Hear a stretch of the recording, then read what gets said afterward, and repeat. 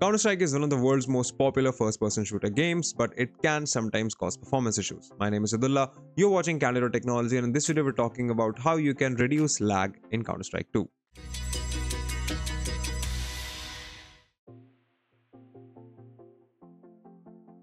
Well, the first thing that we're going to do is to change a few Steam settings. So before we do that, head over and launch Steam.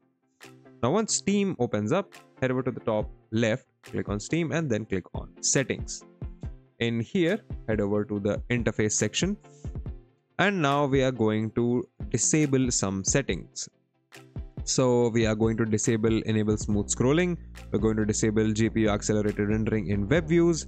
And we're going to disable hardware video decoding. Now do keep in mind that when you make these changes, it will make Steam bit of a pain to use, but it will free up additional resources if you have a PC that's right on the edge of what is minimum recommendations for running CS2. So if you have a good enough PC, you don't really need to do these things. The next thing to do is in the broadcast section. So then here, make sure that you're not broadcasting. Then we are going to the remote play section, and in here just make sure that remote play is disabled unless you're using it, which isn't really helpful when you're playing CS. Can't really play CS very well from a mobile screen, trust me, I've tried. So go ahead and disable remote play right here. And just as a precaution before we proceed, you can come to the download section and clear up your download cache, just in case we need to go ahead and recompile any files for Counter-Strike 2, just so that we don't get any corrupt files from the cache moved into the game. Another thing to take care of in the library section is to make sure that you enable low bandwidth mode, low performance mode, and disable community content. Now this might not make sense, but community content does not really adhere to the game's restrictions and can be taxing on your system. So if you're really on the edge of what you can do in CS2 and you're really struggling for performance, go ahead and disable community content as well. Additionally, low bandwidth mode and low performance mode will help you run Steam better, which means Steam will take up less system resources and CS2 will be able to stretch its legs a little. The next thing to try out is to head over to your library, find Counter-Strike in here, right click and then click on properties. Now in here, as you can see, I have two launch options, but what we are going to do is get rid of these, or you can have it any other way. But what I'm going to do is use the threads option. And now I'm going to add the number of threads that I have plus 1. So how do you find your number of threads? That's easy. Right click your start menu and then click on task manager. Once the task manager opens up, head over to performance, click on CPU, and here we go. So you can check the number of threads or cores here. Alternatively, what you can do is that you can just Google the name of your CPU and find out how many threads are there in it. Once you found that number, go ahead and add 1 to it before including it here. Now you don't have to use all of your CPU's threads for the game. I can just use 8 threads, which combined with 1 would be 9. So threads 9, and this should give you a boost when it comes to in-game performance. Moving on, there are some Windows features that you can disable to get better performance in games. So the first thing we're going to do is search for enable Windows features or turn Windows features on and off. This one right here. Wait for this to load up. Now in this list, we are going to find a virtual machine platform. This one. Uncheck it. And then we're going to find Hyper-V, which is not in my list because I'm using Windows 10 Home. If you're using Windows 11 Home. If you're using Windows 11 Pro, you will also see a Hyper-V option here. So make sure that you uncheck both the virtual machine platform and the Hyper-V option, or the Windows Hypervisor platform. It's gonna appear something like that. Make sure you uncheck these and then go ahead and click OK. If you're running virtual machines on your system, then do not make this change, because this will cause problems and virtual machines won't run as well. Once you're done with that as well, the next thing to check is if your PC is running the best possible power plan. Now, how do we check this? Just press the start menu and search for power plan. And then click on choose a power plan. Now here, as you can see, I only have one power plan which is balanced, and that's because on my particular laptop, power is managed via a system software called the Omen Gaming Hub. Now, depending on whether you have an LG, an MSI, an Asus, or whatever laptop, you're going to have a particular app that you can use to manage power modes. So if I go ahead and open Omen Gaming Hub and give it a second to load up, if I head over to my laptop and then to performance control, you can see that I'm running on the highest performance mode possible.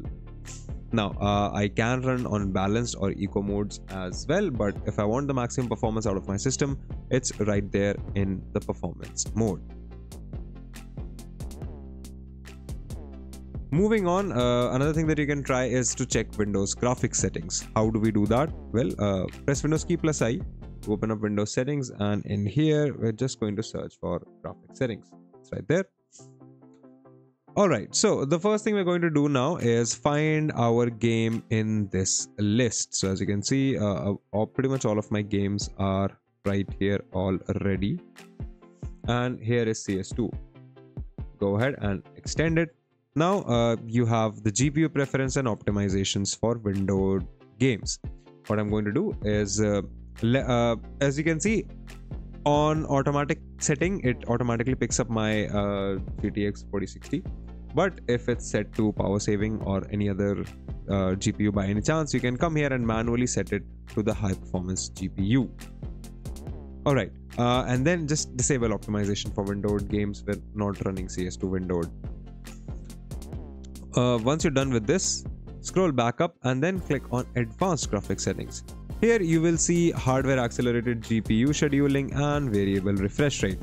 Turn both of them off. Hardware accelerated GPU scheduling can sometimes be helpful, but you need a PC that can take advantage of the particular feature and not just get overrun by the game. So once again, if you're on really low end hardware, go ahead and toggle this setting off.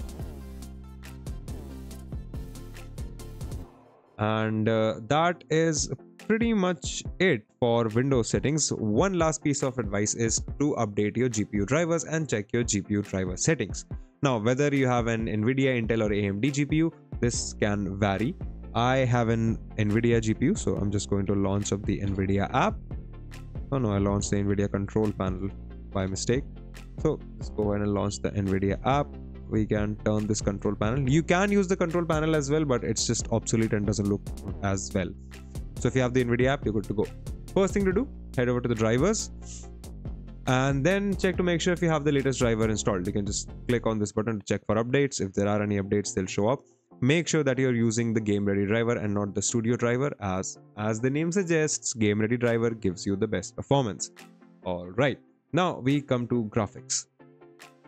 In here, we are going to find our game. Once again, Counter-Strike 2 is right here.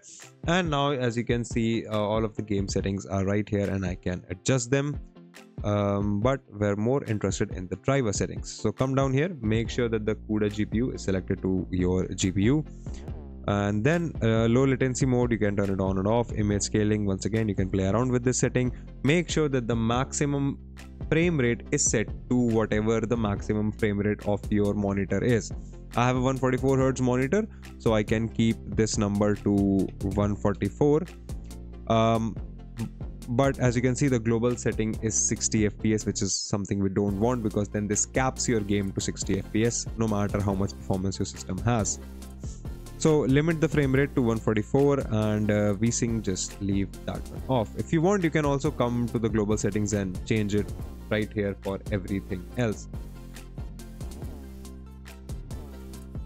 Now what we've left with are a few in-game tweaks. So let's go ahead and fire up CS2. Alright, so once you're inside Counter-Strike, the first thing we are going to do is head over to settings and then to video, then to advanced video. Alright, now disable VSync. If you have a good CPU and GPU combination, you can enable NVIDIA Reflex Low Latency. Make sure that the maximum FPS in game and in menu is set to a reasonable number. For example, I can just set it to 144 for both the values and we should be good to go. Then comes your video values preset. So as you can see on my system, most of these values are pretty high, but if you're facing lags and stutters, just drop them to the lowest value that you can. Additionally, if you head over to video here, make sure that you run this on full screen mode and not full screen windowed. And then in here, this will unlock your refresh rate option. So also make sure that this is set to 144 Hz or whatever your monitor's maximum refresh rate is. As a last Hail Mary effort, you can try and fall back on the resolution, but that will negatively affect your game's visual quality essentially, and can make the game look stretched or just not very good when you're playing it. And that's that. If you've made all of these changes, CS2 should be running much better for you now. If you like this video, consider subscribing, give us a thumbs up, press the bell icon and tell us in the comments below what more such videos can we make for you. If you'd like to know more about tech, visit our website Candid.Technology, follow us on social media, follow me on Instagram or Twitter, and we'll see you in the next video.